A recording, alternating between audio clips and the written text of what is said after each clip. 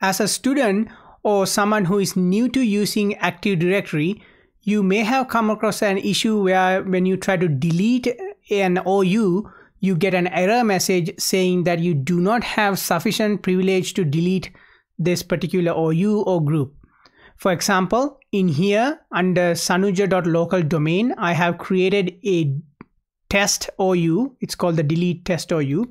And if I right click on this and hit delete, you'll get a message saying, are you sure you want to delete organizational unit? And then if I say yes, I will end up with an error message saying you do not have sufficient privilege to delete test OU, or this object is protected from accidental deletion. So this is somewhere that a lot of students and someone who is new to Active Directory get confused on how you can get rid of that organizational unit that you're trying to delete. So we tried the method of right clicking and delete, and you're going to end up with that error message. Now to bypass that error message, what you need to do is go to the view section under here, and you need to select the option called advanced features.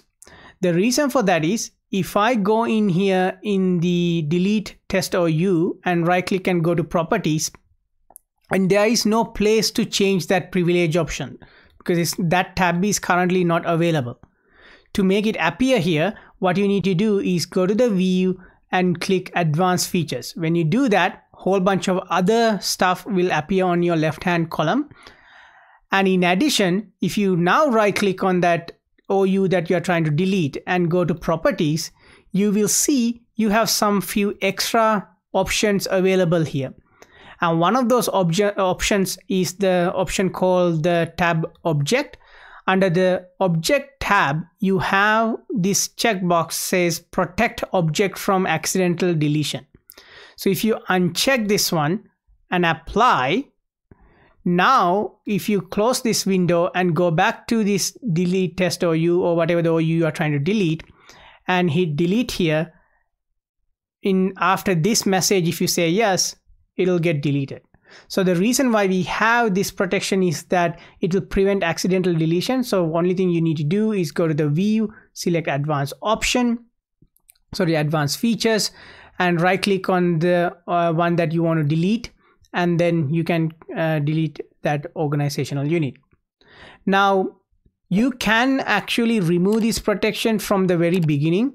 For example, if I go in here on the sanuja.local domain, if I right click and if I say I want to create a new organizational unit, right here it says protect container from accidental deletion. So if I do a test one here, an organizational unit, and if I remove this one at the creation level, and if I say okay, now if I go here and hit delete, it will simply delete because now that protection is not there.